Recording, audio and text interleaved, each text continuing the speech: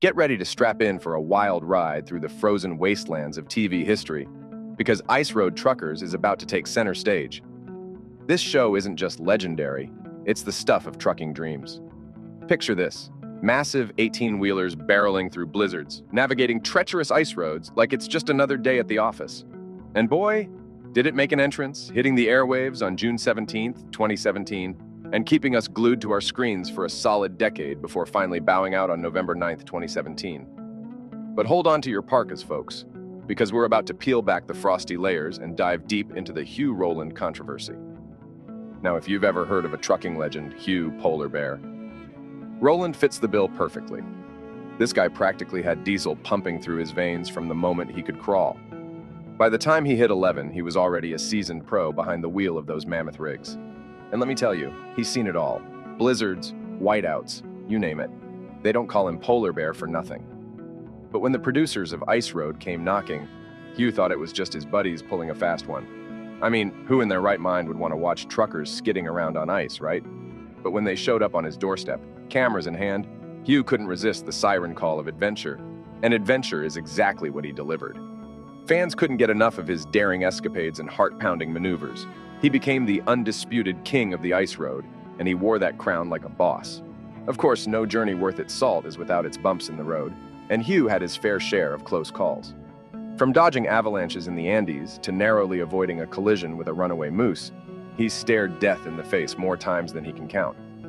But it was one fateful day with producer Will Morrison at the wheel that changed everything. They were cruising along, minding their own business, when disaster struck. One wrong turn, one split-second decision, and they went from ice road heroes to snowbank casualties faster than you can say black ice. Hugh's career came to a screeching halt, leaving him battered, bruised, and sidelined for the foreseeable future. And let's not forget about poor Diane Rowland, left to pick up the pieces of her shattered dreams. But Hugh isn't one to back down from a challenge, and he sure as heck wasn't about to let this one defeat him. No sir, he dusted himself off, lawyered up, and took on the ice road bigwigs with all the ferocity of a polar bear in a blizzard. The legal battle was long and grueling, but Hugh fought tooth and nail for what he believed in. And while the outcome may have been uncertain, one thing was crystal clear: Hugh Rowland wasn't going down without a fight. Since then, Hugh has been keeping busy. He's traded in his trucker hat for a hard hat and thrown himself into the world of construction. But that's not all. He's also become a published author. His book, On Thin Ice: Breakdowns, Whiteouts, and Survival on the World's Deadliest Roads, is a gripping tale of trucking triumphs and icy escapades that's sure to keep you on the edge of your seat.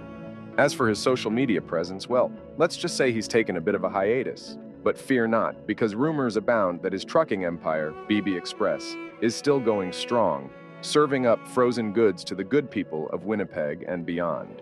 So here's to Hugh Rowland, the trucking legend who refused to let a little thing like a career-ending accident slow him down. Cheers to you, Polar Bear, and here's to whatever frosty adventures lie ahead. And if you've enjoyed this epic tale as much as we have, don't forget to hit that share, and subscribe button for more icy updates straight from the heart of the frozen tundra.